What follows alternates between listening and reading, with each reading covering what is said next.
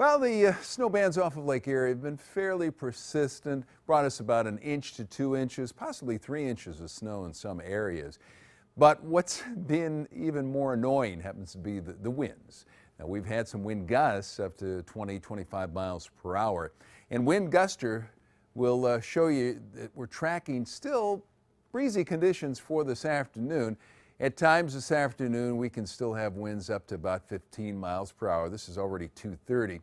They will taper off, but they're going to stay with us into first news at 5 here. In some cases, winds up to about 15 miles per hour, but already you see them slowing down so that they'll calm down for tonight.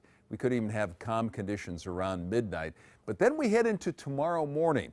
Now, tomorrow morning during first news this morning, we see the winds pick up once again. And they're about 15 miles per hour, 20 miles per hour. It is going to be a windier day tomorrow. Winds could get up to about 25 miles per hour. So for this afternoon, we'll watch the snow taper off. We'll start to see some breaks in the clouds there. Mostly cloudy to partly cloudy. Not a whole lot of sunshine, but at least it will be there and the snow tapers off.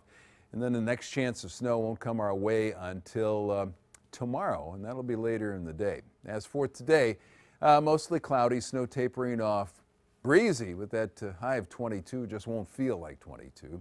Then for tonight, the winds calm down, partly cloudy, temperature around 16 at midnight. Tomorrow morning during first news this morning, the winds will start to pick up again, could be up to 15 miles per hour, the temperature around 13, so it'll be a cold, mostly cloudy morning.